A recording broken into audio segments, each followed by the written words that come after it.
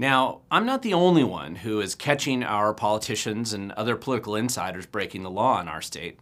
And there are others doing some good work out there, and I wanted to take a few minutes to point out some of their good work. I mean, I spent much of my time trying to teach and encourage others to become more active in the political process, and those willing to directly confront bad behavior are certainly worth calling out and recognizing for their good work. Now, but before I do that, I just want to remind everybody watching this video to subscribe, share, and like this video, and feel free to share these videos with others who also might appreciate the content. This is all free to you, and it only costs a few seconds of your time.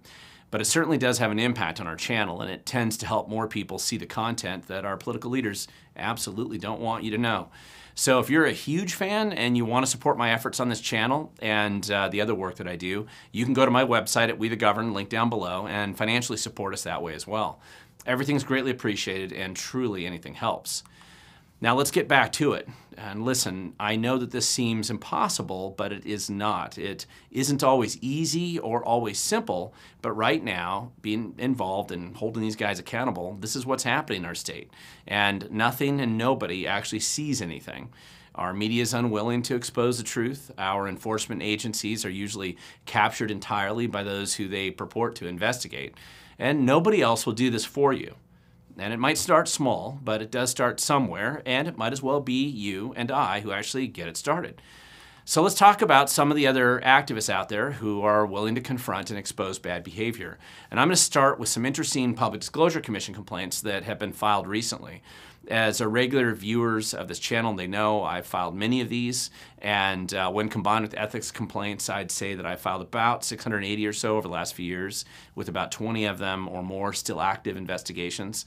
And you can see the link below where I provide source documents and case files for the 210 or so formal fines and sanctions which were imposed on the judges, the politicians, PACs, labor groups, and others who I've basically caught over the past few years. However, as I said, and I'm very happy to report, I may be prolific, but I'm certainly not alone. So here are some of my favorite cases from the last year or so, which I believe highlight some of the good work that activists can do if they start to dig and they pay attention. The first one here is actually a local Thurston County activist, Rebecca Joy Faust, who has filed what appears to be a very solid complaint against the Public Defenders Association, which until recently was actually called Civil Survival.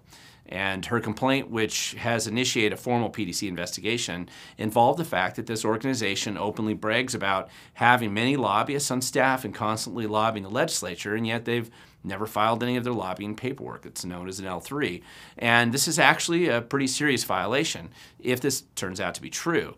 Now, this organization mostly consists of formerly incarcerated felons and public defenders who want to early release violent criminals back into our communities. One of their principals is State Legislator Tara Simmons, who herself is a former incarcerated felon who was able to kind of reform her efforts and get the Supreme Court even to allow her to get a bar license and practice law. Now, this is actually a fairly difficult type of complaint to file because it requires you to find some evidence that the organization actually has active lobbying efforts in Olympia or with other government officials. And you have to be able to navigate the PDC website to verify if they filed any paperwork on their lobbying activities in the past. It helps the investigation process if they haven't done so.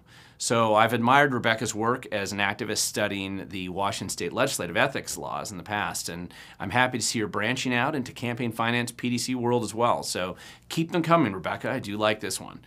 The second complaint that I found insightful was a complaint filed by longtime public records litigator and Pierce County activist Arthur West. And this was against SEIU lobbyist Lindsey Grad for concealing their lobbying efforts on the Redistricting Commission. Now, Mr. West did a great job documenting this violation through the use of public records, including text messages that provide evidence to support his claims. And by documenting this information and making sure that it had been filed with the PDC as well, I found this to be a very effective complaint. This case is advancing into the final stage of the PDC investigation process right now, and it appears almost certain that Mr. West's complaint is solid and that it has clear merit. Now, Arthur West is a longtime activist and is very familiar with Public Records Act and the Open Public Meetings Act litigation. He has probably won more cases in court requiring government agencies to pay fines and damages than anyone else in this area in the state of Washington. And he has filed several successful PDC complaints in the past that have resulted in sanctions and even AG lawsuits and even a citizen action notice case back before the law was changed in 2018. So it's really no surprise that he's found another violation here. But interested activists could learn from Mr. West's submission of evidence based on what he found from his public records requests. This is actually a classic and very well substantiated complaint that effectively helps expose the truth. Now, finally, just another set of complaints that I really liked from late last year was filed by William Bangs against 4 different ranked choice voting PACs that included Fair Vote and some subsidiary PACs in San Juan County and Seattle and other places in our state. This was last year. Now, I don't believe that I know Mr. Bangs. I don't think I do. But I really appreciate the series of complaints which required some assembling of information that included screen captures of websites and scans of mailers. I mean, this appears to be his first complaint series that he's ever filed, which already resulted in a $150 fine, 1 sanction letter, and a few formal reminder notices to the various violators. And this was also not a super easy complaint for him to find and to document and to file. And having some success in this effort, especially first time out of the gate, that's certainly worth pointing out. Now, obviously, there's more than just these 3 activists out there. There's quite a few more, but I just wanted to point out these cases, mainly because I believe others who want to engage in holding our political class accountable, they can use these complaints and the process they went through. That can actually serve as a decent template for investigations or for research that perhaps you might be doing right now.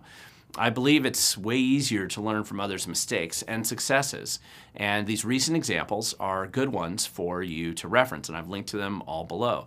Now, I've also filed a dozen or so complaints recently, just in the last couple weeks. You're welcome to use those templates or any of the ones I've done in the last few years. I mean, listen, I'm sure that a lot of people watching this video, they're thinking, hey, what's the point?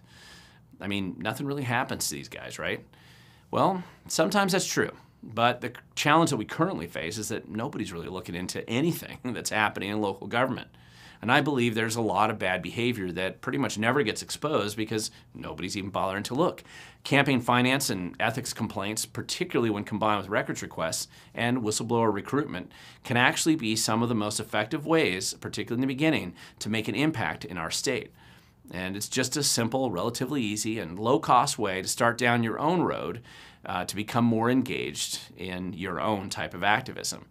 So with that, I'll just leave you with just a few thoughts on this subject. You can do this yourself. You don't have to wait for others. Start looking at what your local politicians and bureaucrats are doing. Dig deep. You never know what you can find. Number 2, definitely use the public records. Our state's Public Records Act is one of the most robust in the nation. Sure, the bureaucrats are always trying to water it down, but until then, we can use this very well. And finally, you need to start somewhere. The future belongs to those who show up, and why not start showing up just like these people?